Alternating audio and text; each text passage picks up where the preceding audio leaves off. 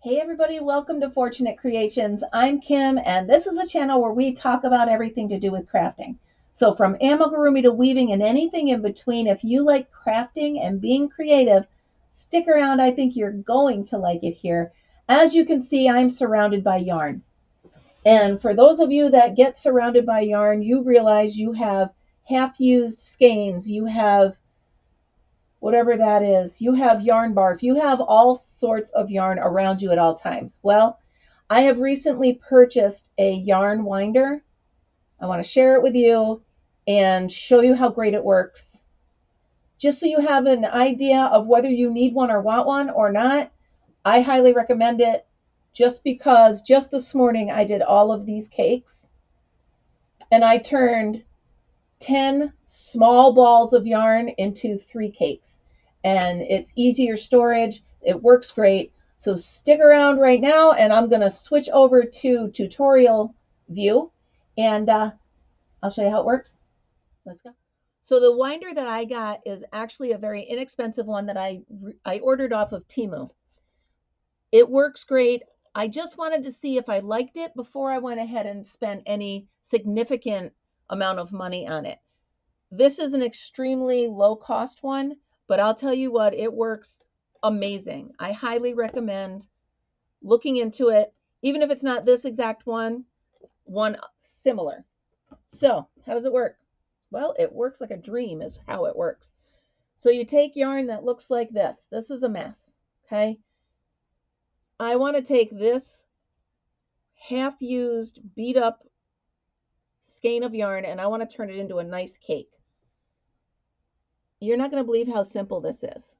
So you clip this thing to your desk, okay? It latches right on. Feed it through the guide and start winding. And yes, it is exactly that easy. See? Yarn barf. All right? You can go ahead beforehand and pull some out so you don't get into this trouble, but it's just a good example of how you can take trouble yarn and make it into a nice ball. And check this out.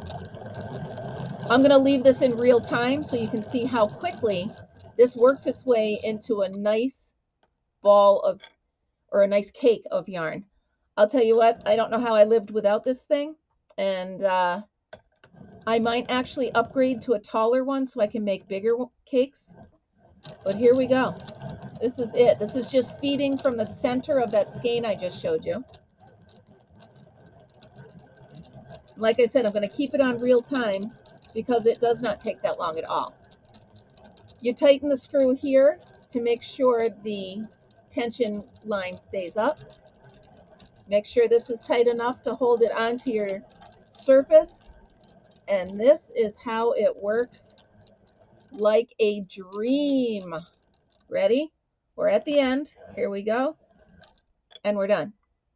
That was approximately, I don't know, a couple minutes, if that. So super simple because now you've got a center pull. So I just hold that with my finger and I slide the whole cake off. Voila. Look at that. From that awful mess I had in the beginning to there, super easy, just super. I know I use the word super a lot, but let's pick another one. You want to do another? Why don't we use this one? This one was just kind of sitting there, taking up space, making a mess. So again, center feed. I'm just chucking that over there. I'll feed this through. Make sure there's no debris from the last one. Slide it in. Come on, behave.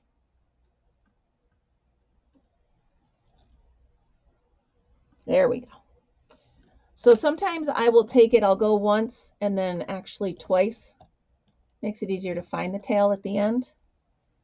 And that's it. Here we go. You do have to deal with the knots and stuff that pop up from your messy skein, but that's why we're doing it in the first place, right? So we can take a messy skein and make it into a nice cake. And I'll tell you what, Here we go. It winds it so beautifully, nice pattern. As long as you hold that tension arm up the way it's supposed to be, it rolls perfectly. And it does all the work for you. Look, we'll go slow motion. You can see a beautiful pattern. I love it. And we're more than halfway done with the skein already.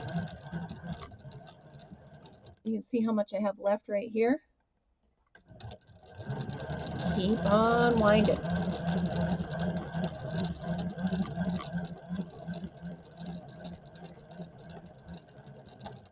And here we go. The end of the skein already done. I just kind of hold the very end of it and just keep going to make sure. Again, put your finger on the center pull and just slide your hand under the cake and pull it out. It really does not get any easier than this. And then all I do is I take one of these little barrettes and I clip the end. Now, if you have a cake where you have the information about the yarn, I just take the information about the yarn and I wrap it around so that you know where the center pull is and you have all the information. And I put there that it's ×3 because there's 3 little balls made up this one cake. And this actually organizes your whole stash and everything, makes it look much easier, makes it look much neater. And there you go. So if you're on the fence about buying one of these, get off the fence and get one.